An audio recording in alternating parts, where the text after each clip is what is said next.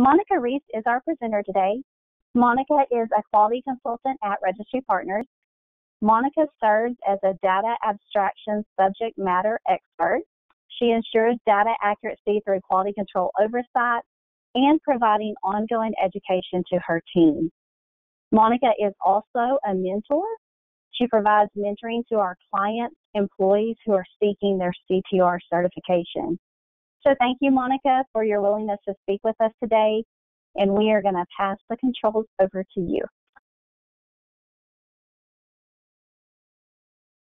Hello, we are going to talk about colon EOD and SSDI, microsatellite instability. Okay. Extensive disease, or EOD, is not new to the cancer registry world. EOD was first published in 1976 as part of the CTR Code Manual. Throughout the years, it went through several revisions which included different lengths of digits for code schemas. 2018 brought the most recent version implemented for CTR registries. EOD 2008 includes three main data fields: EOD Primary Tumor, EOD Regional Nodes, and EOD Mets. Let's take a look at EOD Primary Tumor for colon schema. Here are the notes given to go along with the codes. Codes for site-specific schemas take precedence over general guidelines for EOD Primary Tumor. Note 1, Code 000, Behavior Code 2, includes cancer cells confined within the glandular basement membrane, or described as in situ. Note 2, Code 050, Behavior Code 3, if intramucosal lamina propria mucosa NOS and or confined to but not through the muscularis mucosa involved. Note 3, ignore intraluminal extension to adjacent segments of colon/rectum or the ileum from the cecum. Note 4, tumor that is inherent to other organs or structures microscopically is coded to 600 or 700. Note 5, invasion into pericolorectal tissue can either be codes 300 or 400 depending on the primary site. Some sites are entirely peritonealized. Some sites are only partially peritonealized or have no peritoneum. Note 6, tumors characterized by involvement of the serosal surface, visceral peritoneum, by direct extension or perforation in which the tumor cells are continuous with the serosal surface through inflammation are coded to 500.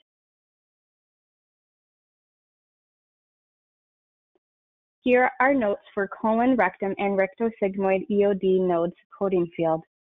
Note 1, code only regional nodes or nodes NOS in this field. Distant nodes are coded in EOD Mets. Note 2, for colon and rectum only, any unnamed nodes that are removed with a colon or rectal resection are presumed to be regional pericolic or perirectal lymph nodes and are included in the EOD Regional Nodes code 300.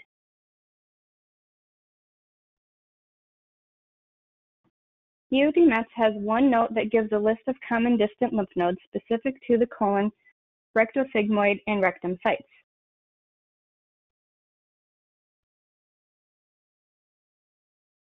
Let's take a look at an example.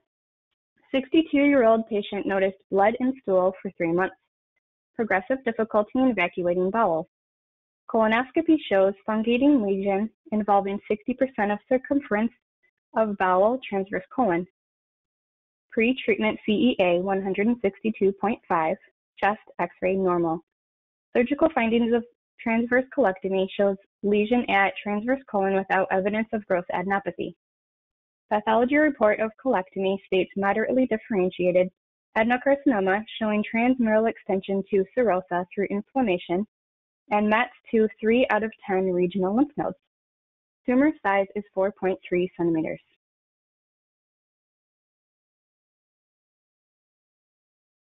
EOD case answers. Use EOD primary tumor code 500 for invasion, perforation of serosa through inflammation. Note 6 applies. Use EOD node code 300 due to positive regional lymph nodes involved. This would not be coded to 999 even though the lymph nodes are unnamed. Note 2 applies, which mention the unnamed lymph nodes. Use EOD Mets code 00 for no distant Mets. The chest X-ray was negative. Next, I would like to discuss the SSDI item for colon called MSI, or microsatellite instability.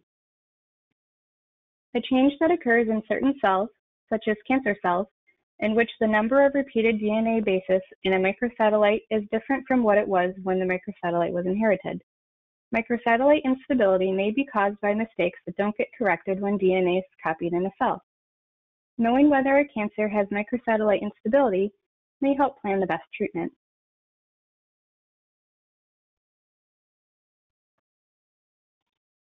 Note 1. Physician statement of MSI can be used to code the data item when no other information is available.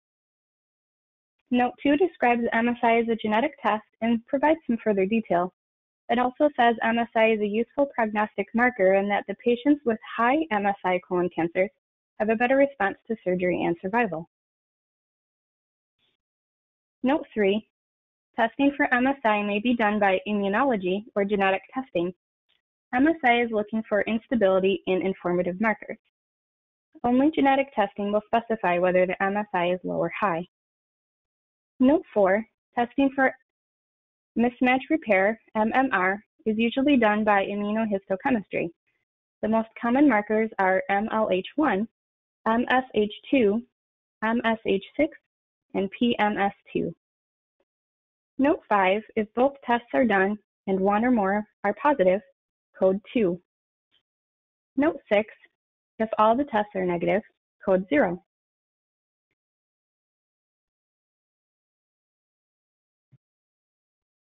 Let's add the MSI testing to the previous case scenario, and then we'll take a poll. Immunohistochemistry testing for mismatch repaired proteins. MLH1, no immunohistochemical loss of expression. MSH2, immunohistochemical loss of expression. MSH6, no immunohistochemical loss of expression. And MSS2, immunohistochemical loss of expression. Which code would you use? Take a moment to select your answers.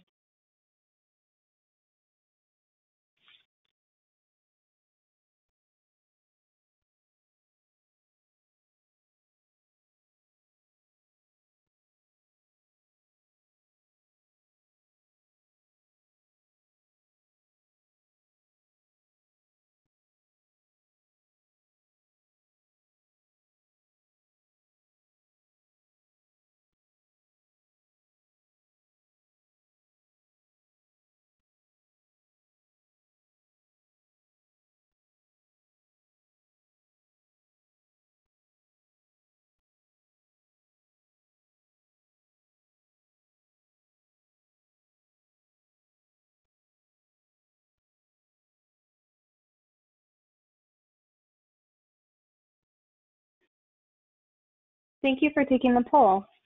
The correct answer is code 2.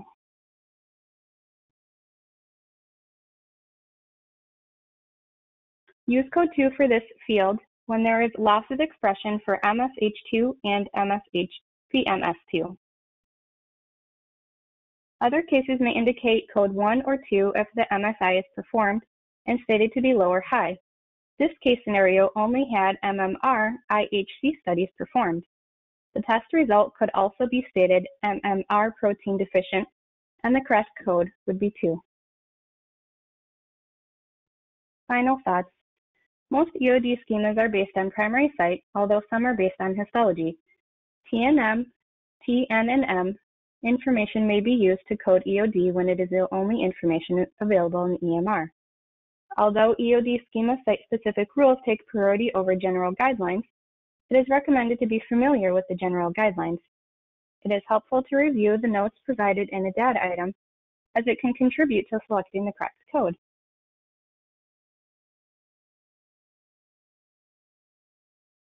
This concludes the CTR Coding Break. Thank you for joining. We will see if anyone has any questions.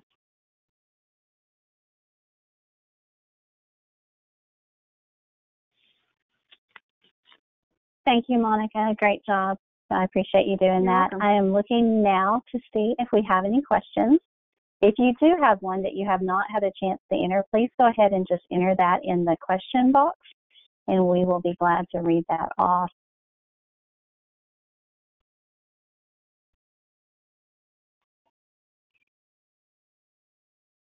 If you have not looked, the handouts are now available in the handout section. So if you would like to have those, there is a PDF document that you can download for those. Monica, I don't see any questions coming in. I'll give it just a few more seconds here, just some replies saying thank you very much, and you have done a great job. So I want to again just say thank you from all of us at Registry Partners for you joining today. I hope it was very informative, and as promised, we've only kept you about 15 minutes. So we hope you all have a great rest of your day, a great weekend, and we look forward to seeing you again soon. Bye. Bye.